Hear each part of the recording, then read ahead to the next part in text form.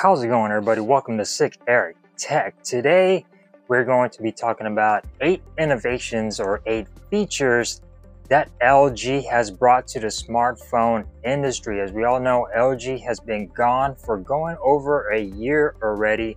They dropped out of the mobile division and no longer making smartphones, but they did bring a lot of innovation to the smartphones that we have today. And if it wasn't for LG, we may not have these things, or we probably would. Somebody else would probably just come up with it, but LG did it first. So let's go ahead and jump down into it. Before we get started, go ahead and subscribe and click that bell icon. That way you get notified on future videos just like the one you're about to watch today.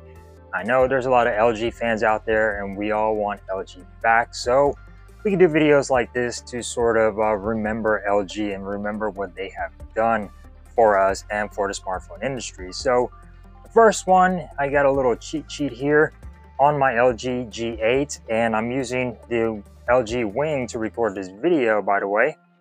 And the first one is going to be the ultra wide angle camera. Yes, the feature that we have on a lot of smartphones today, even Apple, have an ultra wide camera. And essentially what that does is that gives you a wider field of view for taking pictures. And that first started on the LG G5 in 2016. Remember that modular phone? Yes, LG put that on the G5. One of the first times doing it, had a 130-degree field of view on it, guys. That's ridiculous. Most smartphones today come with a 120-degree field of view just because of that barreling effect, but I think we've gotten it down to where we could avoid that distortion. And like I said, it could be found on most smartphones. The V10 had a ultra wide on the front facing camera, which was pretty cool as well. And they did that on the first V10. And then of course the V20 came out with the dual cameras on the back with the ultra wide as well. They swapped it from the front to the back. So very, very cool.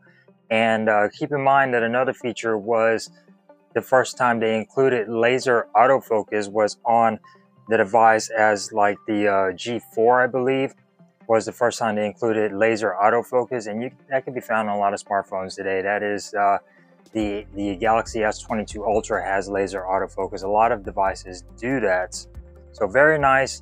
LG did it first as far as the ultra wide camera goes, and is an excellent feature for any smartphone today, is that ultra wide camera. Manual camera mode and manual video mode. Now this was introduced first on the LG G4, I believe, and the manual video mode was released on the LG V10 in 2015. You could, of course, adjust your ISO and your shutter speed and things like that with manual video mode, and you could control all your audio settings on there as well. But camera mode, no other device had manual camera modes, and a lot of them don't have them today. Samsung started doing it. I don't think Apple does it. Pixel devices don't have a manual video mode especially, but a lot of people are doing manual camera modes, and pro mode is what you want to call it. And got a cat scratching over there. And LG did that first on the G4, and it's pretty cool. A lot of people love controlling all your settings when you're taking video and taking pictures to give you a more professional shot. So manual camera mode and manual video mode was another feature. To audio, as we all know, audio was a huge factor with LG devices. A lot of them had great audio and headphone jacks, and LG started this whole quad DAC, which is a digital to analog converter for listening to music. It's very hi-fi, gives you hi-fi quality music, and a lot of audiophiles love that. And LG was the ones who did that first. I believe it was released on the V20 as far as having a quad DAC back in 2016. And the V10 had a DAC on there, but it wasn't a quad DAC. It was just a regular hi-fi DAC. And that gave us high quality audio on their smartphones. And the only way you could get a high quality audio was to buy an LG device. So fantastic that LG did that. And sadly, headphone jacks are no more. So I don't know if anybody else is going to give us a quad DAC or hi-fi audio. There is going to be aspect ratios of displays. Now, As we all know, a lot of displays were coming in at 16 by 9, which is more of a wider display rather than a taller display. And LG started an 18 by 9 aspect ratio. I think it was on the G6. And the first device that LG did with a 21 by 9 aspect ratio, which is what we get today on a lot of smartphones, was back in 2009 with the LG BL40, which was the new chocolate device. And that device had a long cinematic display. Granted, it was smaller, but back then it was new and nobody really seen anything like that. It gives you more of a cinematic, longer display, and we get that on a lot of smartphones today now with that longer, taller aspect ratio. And LG did that back in 2009, guys. That was insane. So aspect ratios changed with LG. Going on over to displays again, LG included the flexible OLED display, which is a POLED display, and that pretty much gives you opportunities to curve the display, and it pretty much, I guess, paves the way for Samsung with their foldable displays and stuff like that. And LG did that first back with the LG G Flex, which had that curved display to sort of mold it to your face, which was pretty cool. And it allows you to just have more, I guess, flexibility with the display. You could have your curved edges, which a lot of phones now have curved edges. And it's a lighter display. It's pretty much plastic and it's a little bit lighter than glass. So they pretty much gave us that with the curved displays and providing that first flexible OLED panel. Going on over to wireless charging, yes, QI, wireless charging. I think that's different than Qi, I don't know. But they first introduced wireless charging on a Nexus device. Yes, the Nexus 4 back in 2012, a long time ago, came with a wireless charger. And as we all know, LG made a lot of the Nexus devices, and they included a wireless charger on there, which is pretty cool. And I think that was one of the first Android phones to include a wireless charger or to have wireless charging. I think another one was a Windows phone, but this was technically the first Android device to include wireless charging. So that's pretty cool that LG did that first. Going on over to the big craze today, which is dual screens, foldable displays, and flipping stuff and all of that just craziness.